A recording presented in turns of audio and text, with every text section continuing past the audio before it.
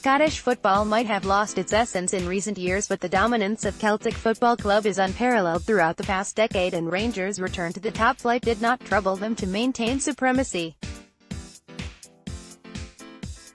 The Hoops clinched a historic double-treble over past campaigns under Brendan Rodgers, the ex-Liverpool boss, who is now hoping for a better contest and tougher title defence following the Gers appointment of iconic former Liverpool and England midfielder Steven Gerra as their new manager. The Light Blues have been humiliated time and again whenever they locked horns with great rivals Celtic in Old Firm derbies since Premiership return, and failed to dethrone the Hoops and stop them from winning 7 successive league titles. But the appointment of Gerrard has now alerted Rodgers, the Parkhead boss who managed the Liverpool legend during his final years in Merseyside.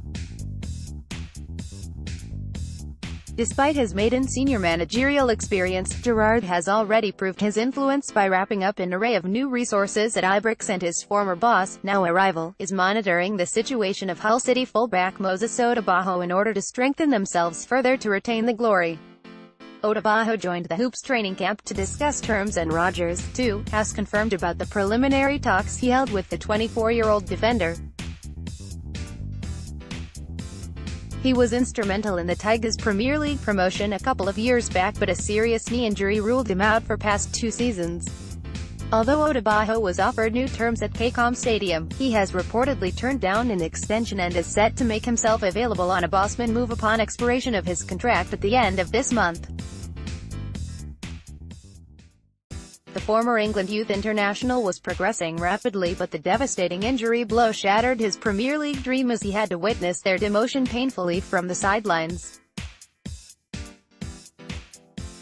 But he is now up and running again, but the severity of his injury is forcing him to seek a fresh start elsewhere. Hull had an underwhelming season in Championship, and securing a move to Celtic Park, therefore, will be a step forward towards a new beginning.